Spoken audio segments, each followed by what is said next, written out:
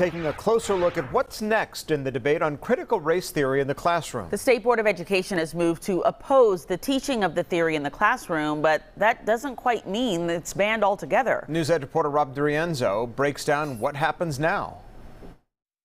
The action by the State Board, which passed 11-2, in effect denounces critical race theory in Georgia's public schools. We're now taking a closer look at the specific language of that resolution and what it means for public schools in your community. It's discussing something that no one has been able to point to an issue in a classroom.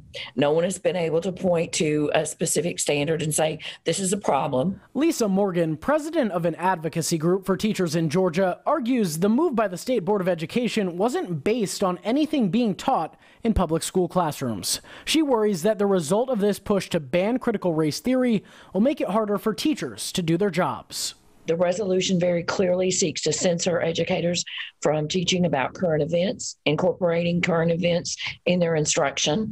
And that is one of the things that we do all the time to keep our instruction alive for students, keep it relevant for students. Critical race theory, which examines how racial division intersects with many of the country's institutions, has become a hot button topic in recent weeks.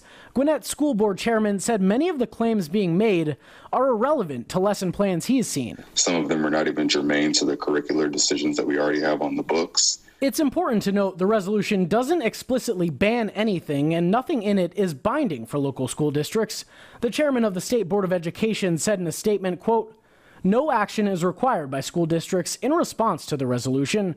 Currently, no resolution-related proposed rule is up for consideration." He added that changes to the rules would require a committee discussion, then a 30-day period before the board votes on it. We followed up by asking if there was any specific instance of critical race theory being taught in a Georgia State classroom. He didn't respond. We're not prescribing people to believe a certain thing a certain way. Rather, we're stating that this is a theory that exists, and we're giving them the ability to construct new thought and build on top of that. Board members said they wanted to teach the facts. Well, we have to teach all the facts, even those facts that aren't uncomfortable. This is certainly not the last we're going to be hearing of this debate in Georgia and throughout the country. Several groups opposed to this resolution say if any of these changes become official, it's going to wind up in court. The next State Board of Education meeting is scheduled for June 17th. In Atlanta, Rob DiRienzo, Fox 5 News.